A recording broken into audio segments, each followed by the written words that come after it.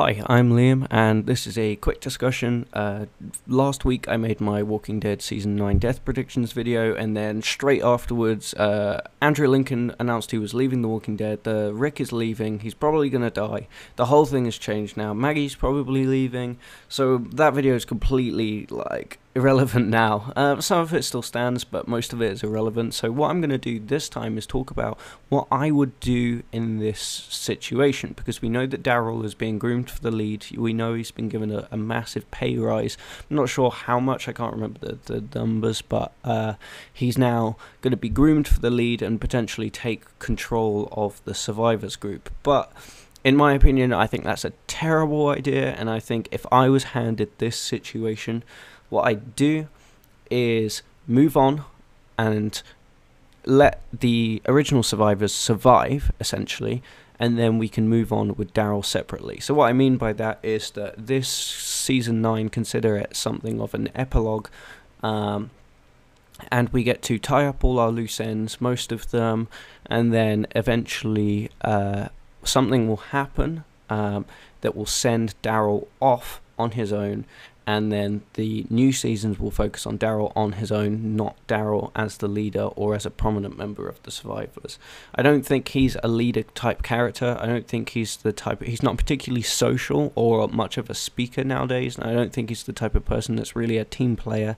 So I think it would be really cool to see Daryl go off on his own and see how that might affect the show. Now, how that could happen, I think potentially stealing from the comics and using the radio storyline where Eugene constructs a radio and ends up contacting a massive group called the Commonwealth, and they go over to travel there, but instead potentially this time Daryl could be the one who travels there and heads to this Commonwealth type scenario, and he would leave the group. Potentially he's been fueled by some sort of loss as well. Maybe there's a character close to him that's died, and he's just going to leave the group. He's going to say his goodbye to Rick, and I think that's a really good way to leave the show on, because no one wants to see Rick die, no one wants to see Maggie die, and by the time those two are dead, Michonne, how much longer is she going to want to stay on the show when she's in Avengers and Black Panther?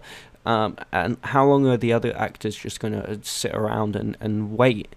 So I think this season can be used to tie up all the main storylines, and then Daryl can move on. Potentially someone has died, potentially he's got this coordinates for the Commonwealth, for this big community that he's going to check out and potentially see if they're good. He's going to leave, he's going to have this big emotional farewell with Rick, and we'll see Alexandria look like the dream sequence from a mix between Glenn's dream sequence when he is killed by Lucille and Carl's dream sequence when he dies. All those flash forwards. I think that would be a really good, nice payoff to show that the survivors for once are actually happy.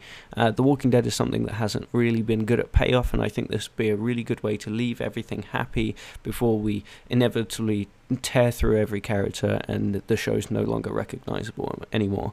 Then Daryl can head out, and I have here a list.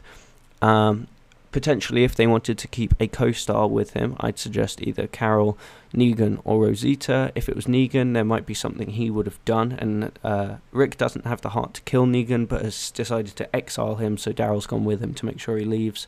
Could be this buddy dynamic. They have quite a cool one. I think Carol's story, to be honest, is over, and I don't see anything happening with them because their relationship is rather strange as it is, and I think the two of them being isolated and alone kind of ruins the appeal because they're such close characters because they've been through so much together, but I feel like it wouldn't work with the two of them. And then Rosita potentially only as something, maybe like a romantic interest, but to me, Rosita's story is done as well, and that's another reason why I think that the show should just leave behind the old characters. But, however, we have all of this, which are all our loose-hanging plot threads, and just because Daryl will leave the group and head out on his road trip across the US, doesn't mean that more Walking Dead characters cannot still appear. So we still have the big mystery of the helicopter, and that could easily be written into the Commonwealth story. These people over the radio, there's other community really far away who have really big resources. He could totally meet up with them. I think because it's Daryl, Dwight's story still has some sort of relevance, and Dwight is definitely out there somewhere. So Dwight and Sherry could perhaps be reunited, or there could perhaps be an end to that story. Heath is definitely out there somewhere. There's something going on that's interesting with him, definitely. Georgie, who appeared in one episode, I think she's definitely a cool character to meet on the road, somewhere out there, and is someone that you could definitely meet outside of Georgia. And Morgan, of course, who's leading Fear the Walking Dead. If Daryl perhaps headed in the Texas direction, then maybe that's a cool thing that he could meet up and he could have a big crossover with those characters.